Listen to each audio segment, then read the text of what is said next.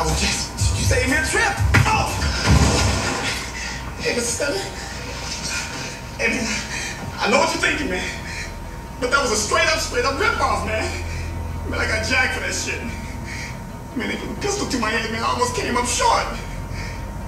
They ain't got nothing going on with the Pachos, man. They jacked me good. Hey, Mr. Stanley, you can look around for yourself, man. You see, I ain't hiding the shit, man. I ain't got no crack, I ain't got no dope, I ain't got shit, man. You can look for yourself. You insult me by making me come here. You're not crazy enough to hold out on me, are you, BT? You been losing your grip? No, Mr. Stanley.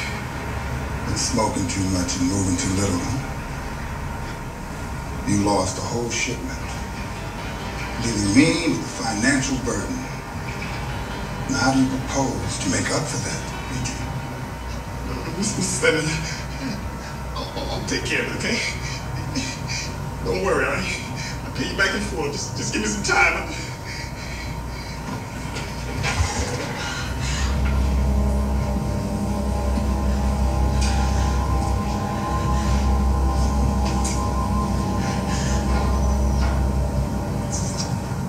Push your bitch, BT.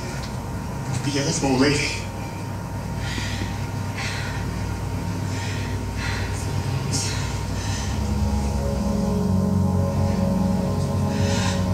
Used to be.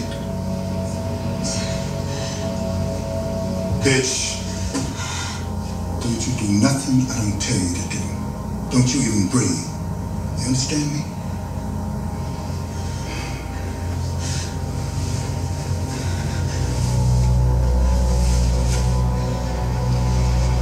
Don't you worry. You and I are going to get along real fine. I like to say R.I.P. to the legendary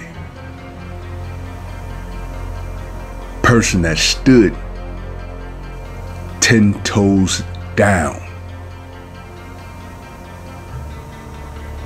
The legendary Jim Brown.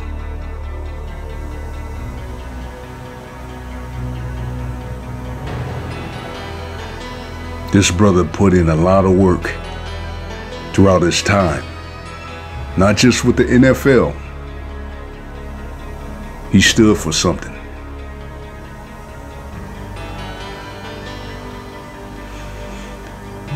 And this was one of my favorite films.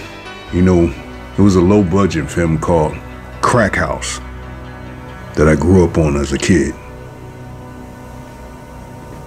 Also, one of my favorite villains he played was Fireball in Arnold Schwarzenegger's film, The Running Man.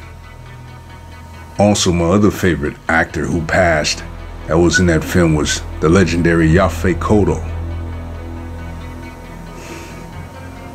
So again, R.I.P. to Jim Brown.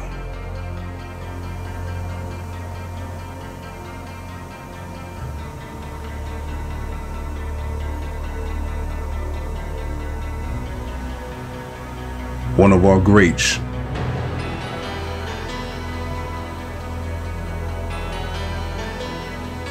Rest in power.